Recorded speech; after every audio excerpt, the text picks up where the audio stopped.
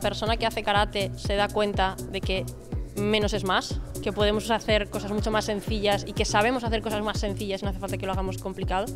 Y la gente que no hace karate ve que aprendiendo un poquito tienes más soltura, más recursos y también la actitud es diferente.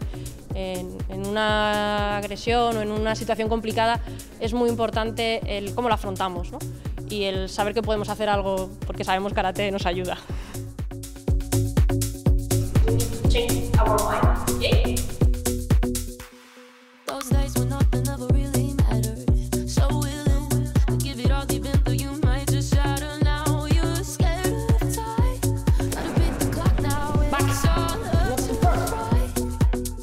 I just think that the girls really enjoyed it, and I think a few girls from comments they've made that they have developed skills that they'll be able to utilise in the future, and I suppose that was our aim today.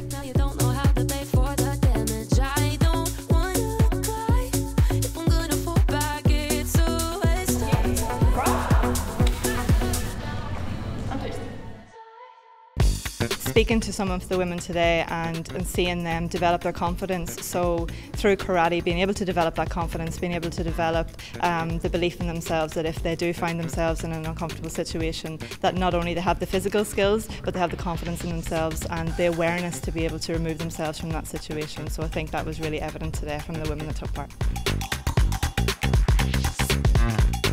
A seguir creciendo en esta familia que es las Guardian Girls.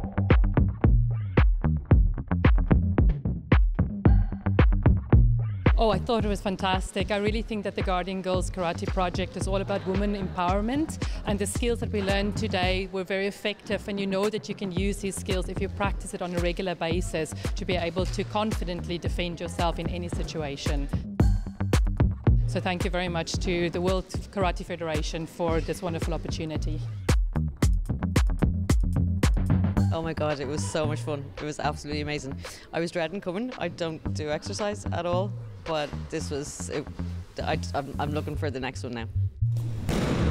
Good. I wasn't expecting to enjoy it as much as I did. I really, really did.